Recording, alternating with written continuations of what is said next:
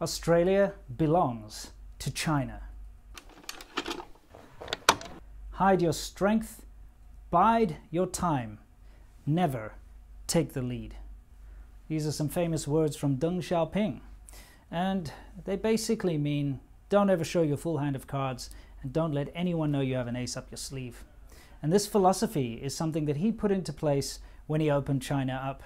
For those of you who don't know Deng Xiaoping, very, very briefly, he's the guy who changed China from a very poor, destitute, starving nation with many troubles into what it is today, which is a thriving economy and, you know, a nation that's been on the up and up forever and ever. And the way he did this was to open China up to foreign investment by, you know, saying, hey, rest of the world, you can come and set up your factories here in China. You can come and invest in China. And he set up these special economic zones like Shenzhen and Zhuhai, etc. No need for a history lesson here. All you need to know is that he made a lot of good, positive changes to China. But he was also the guy in charge when the Tiananmen Square massacre happened. Anyway, this idea of biding your time and hiding your strength has been very, very effective when it comes to Australia. Hi Winston, I've been following you and Seamilk for a few years and appreciate your honest appraisal of life in China. I live in Sydney, Australia, and your recent video really struck a chord with me. Where to start? This is a difficult topic to address as the line between what's xenophobic and what is genuine criticism of the Chinese government is often muddied. I guess that's part of the problem. 3 times a week I receive a voicemail on my phone in Mandarin. Friends translate for me, and I've learned that the messages range from extortion attempts to you better vote for this guy in the upcoming election. I've watched Australia evolve to a point that I no longer recognize. Our housing market is dominated by Chinese buyers who are not Australian citizens, but manage to purchase large numbers of apartments and houses. This has caused the market in all capitals to jump to a point where the average Australian can't buy a house. The Australian government is so reliant on trade that they're selling Australia out. Major infrastructure is usually carried out by Chinese companies, and Chinese property developers are purchasing large portions of land. Politicians with Chinese heritage have recently had links to the Chinese government proven, but still, nothing changes.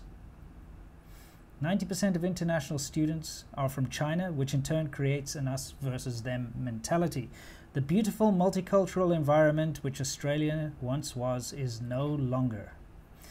My nephew recently reported that he was studying Confucius as part of the state-approved syllabus. My concern is that Australia is too reliant on China. The warning signs are there, but I worry that without proper conversation, China's influence in Australia is only going to help China. The last thing I want is for this to read like the rantings of a madman. Everything I've documented can be found with one Google search. So as you can see from that letter, my subscriber is incredibly worried about the influence China has and how it's actually changed his way of life.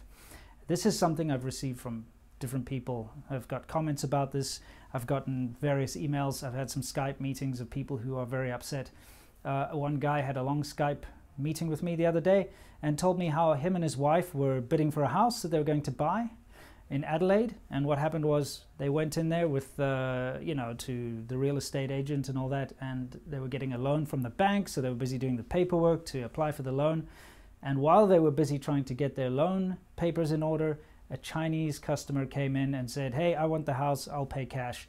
And of course, it was sold to the Chinese client because it's cash up front, it's money right there, and the seller wouldn't have to wait for the loan papers to go through, etc., etc. This has, of course, led to quite a lot of animosity from local Australian people towards the Chinese diaspora, which has, you know, been seen for a long time as encroaching on the Australian way of life, changing the way neighborhoods look, changing the way people are allowed to talk in school, and basically just changing the political landscape too.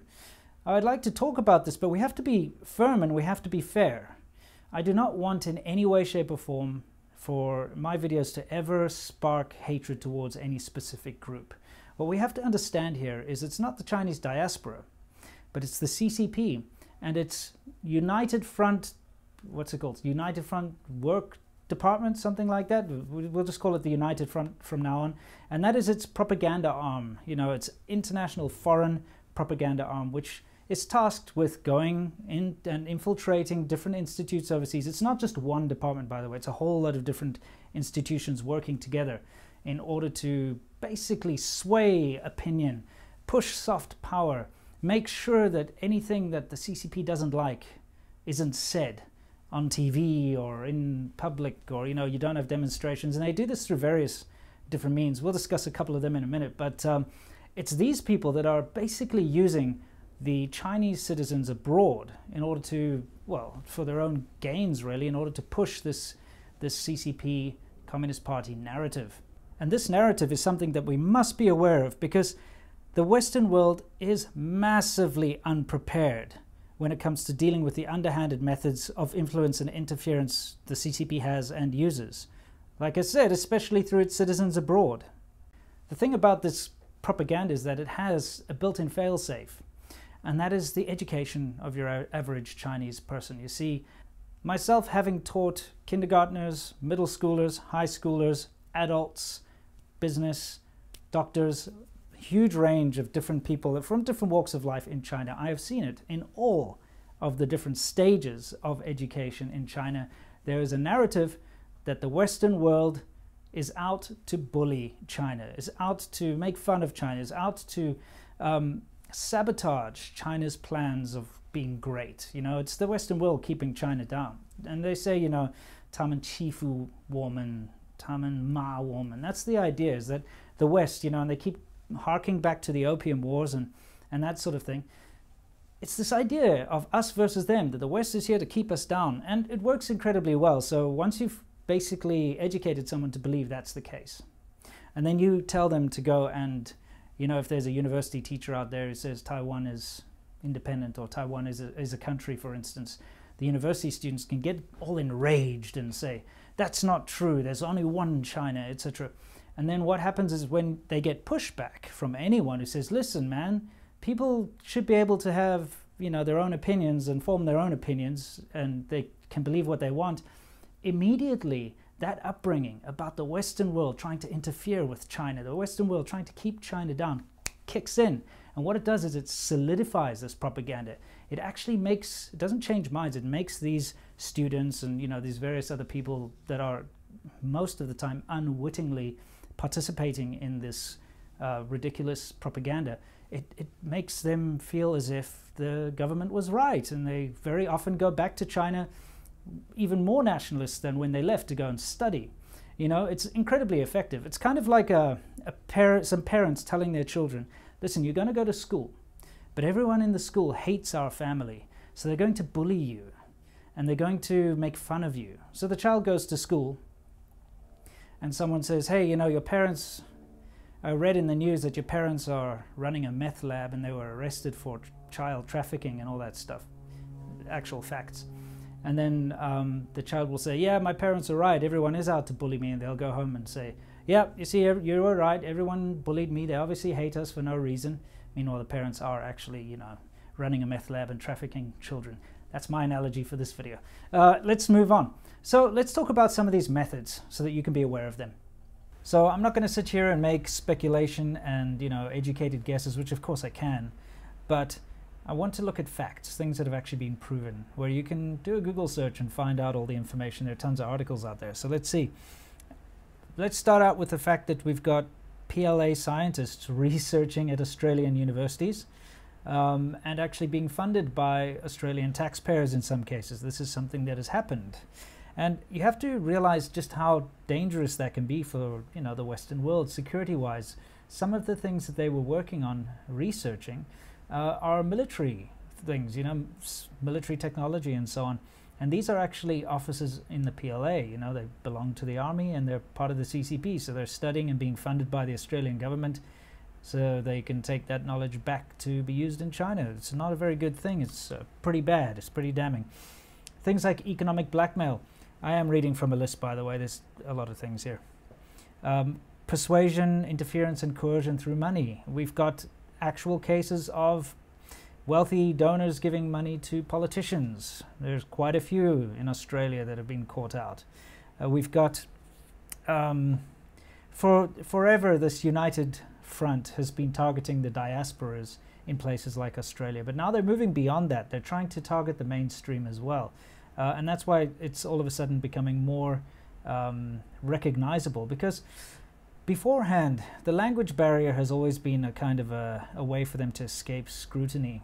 And what you've had in Australia is you've had, you know, the CCP, well, at least organizations or individuals tied to the CCP, buying up all the Chinese language media, so newspapers, radio stations, things like that. And then, of course, changing the narrative and making sure that they never publish anything that goes against the CCP, and at the same time sort of putting out all the propaganda to the Chinese diaspora. So all of those Chinese language newspapers, in fact, it's 90% of all Chinese language media in Australia is CCP controlled or linked to the CCP.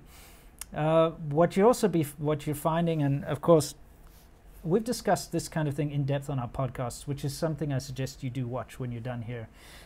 You have different organizations acting on behalf of the CCP, you know, student associations, things like that. They basically get a direction or directive, and this has been proven, so I'm not just talking, you know, nonsense, I'm not pulling this out of the air. They get a directive from the consulate, the PRC consulate, to like, hey, there's going to be a pro-Tibetan march, or there's going to be a free Hong Kong thing, just go there and make sure that you disrupt it, or, you know, try your best to sabotage it, you know, in whichever way you can. That's happened quite a lot. There have been tons of cases and reports of during the elections that the Chinese diaspora is getting phone calls, and you know, if they don't want a certain person to be in power, they'll basically just spread a bunch of nonsense saying this person is anti-China, you know, so don't vote for them. And that works very well. You know, if you look at my videos, I started to get horribly attacked when certain people started to say, oh look, he's anti-China, even when I wasn't, when I was incredibly pro-China. It just, somebody has to say this foreigner is anti-China. And because a lot of Chinese people living overseas and in China, of course, can't understand English, so if they watch my video, they don't know what I'm saying, but because someone said that I'm anti-China, they will immediately dislike me and go and attack me. And that's very, very effective. What else do we have here? You know, things like the universities bowing to pressure, because there's so much money coming in from the Chinese international students that if a professor says something that you know, along the lines of, hey, Taiwan is a independent country, like I said, or anything, starts to talk about the Uyghurs being persecuted, they'll kind of get a little nudge from the management saying, hey, listen, you know, it's rather don't say that, you know, and the people are self-censoring, etc. There have been quite a few cases of professors and so on getting, you know, pressured not to say certain things. That's also very, it's out there in the news, you can go read it. We also have this situation of business being used as a weapon, where you know, Chinese businesses will basically threaten to cut off supply or cut off orders or things like that if certain people say certain things. So it's kind of it's fairly subtle in some terms, but in other terms not. Anyway, look, this is a very long list that I've got here. I could keep reading, but just to give you an idea of kind of what's been going on. At the end of the day, we have to acknowledge what's going on here. We can't just keep turning a blind eye. We can't keep self-censoring for the fear of being called racist or discriminatory. And also, just because we have, you know, very pleasant and nice Chinese friends, in my case, very nice, wonderful Chinese family, I can't self-censor myself. When I see the CCP doing bad things, when I see the CCP trying to influence what people think, you know, in a ridiculous manner, I'm going to stand up and I'm going to talk about it. I've been doing it for a while now, and you're going to see me doing it even more and more loudly in the future. However, we should not take out our frustrations on a group of people. Like I said, when it comes to the Chinese diaspora, a lot of the people that have moved out of China have moved out because they don't like it there, or they've gone for, you know, better, greener pastures, or whatever the case. And a lot of the Chinese diaspora are fantastic, wonderful, caring people, exactly the same as you and me. It's the bad apples in between them that really give everyone else a bad name. But we have to be alert, and we have to know how to identify these bad apples and these meddlers and these people that are out to change your opinions and force your opinions to change through harassment campaigns, through threatening to get people fired, through harassing and threatening your family and things like that. So let's keep an eye out for these things.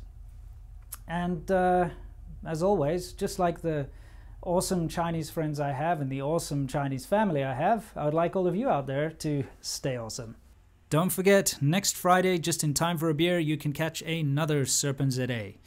On Wednesday, we've got Sea Milk. You know, Lao 86, go check him out. He's fun, he's interesting, he's got some different insights into China than I do. Most importantly, though, Monday we've got ADVChina. And if you want to learn more about soft power and what the Chinese Communist Party is up to around the world, trying to influence people, you should really check out our podcast, which you can find every second Thursday. Links all up here and in the description.